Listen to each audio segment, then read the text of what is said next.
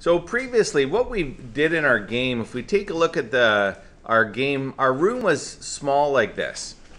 And how we made the game look like we kept flying was the planes would jump back into a position. And we used a controller enemy with multiple alarms. When they would ring, they would bring another enemy on the screen. So for example, when alarm 2 rings, an enemy 3 would come on. And that's fine to get a sort of a random game. But a better way to do this game is using the view variable. And so there's a variable, just like the other variables that we've used in the game. We've got X, Y, and that sort of thing. There's a built-in variable called view underscore Y view. And this variable indicates the top position of the first view in the room. And so what I can do, that probably didn't make a lot of sense to you, but let me show you in the room here, and hopefully this will make a little bit more sense. In the room, excuse me, I can tell the room to have a height that's much larger. So maybe 4,800, 10 times larger. So I've got a room that is much, much larger. And what I could do is I could take my object of my plane, and I can put the plane maybe down right here at the bottom. And I can take enemies and place enemies in strategic places, and even sort of do some flying formations, which can kind of seem fun for a game.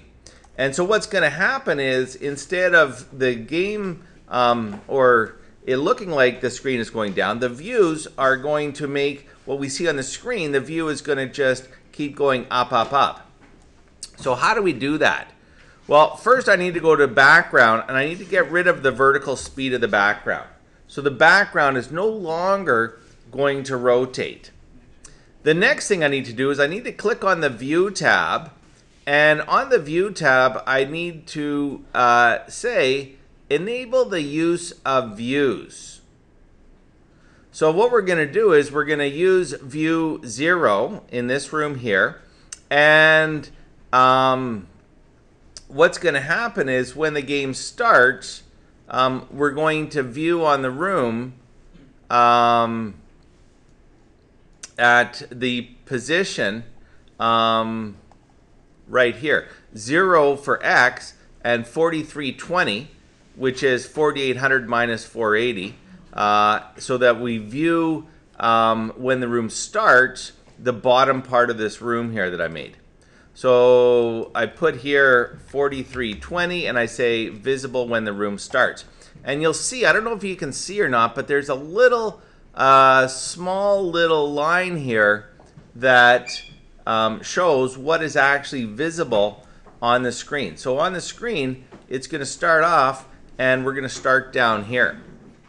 And then what I'm going to do is I'm going to manually, it's going to take a little bit of time, but I'm manually going to put an island right here, and then maybe another island right there, and another island we fly over right here, and that same island, maybe there's going to be 3 of them, or 2 of them, and maybe I'll put some other islands as well on here. And there might be sections where there's no island, so it'll even seem more random. I'm also going to introduce some different planes. So again, I might have a whole line of, and I'm going quick here, of this enemy, and then I might have a whole line of this enemy. I might start introducing this enemy and so forth.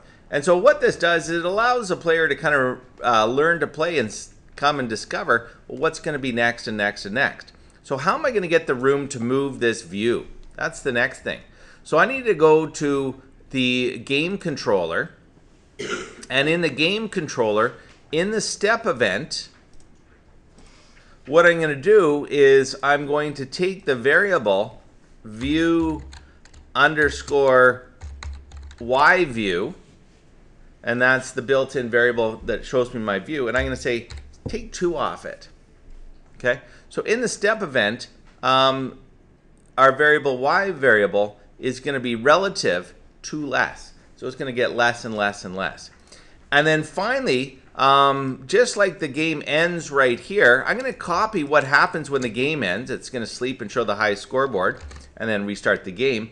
And I want to copy that and put that also in the step event if, and so I'll take the test variable, if view underscore y view equals 0, then what I want to do is I want to do all,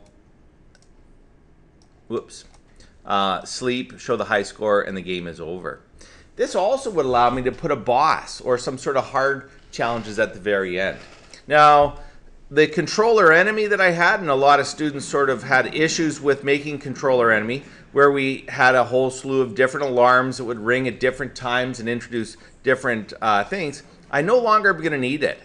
So I can take, right here, I can take the controller enemy and I can right click and get rid of it. I still need the game controller because the game controller, of course, is going to move the screen.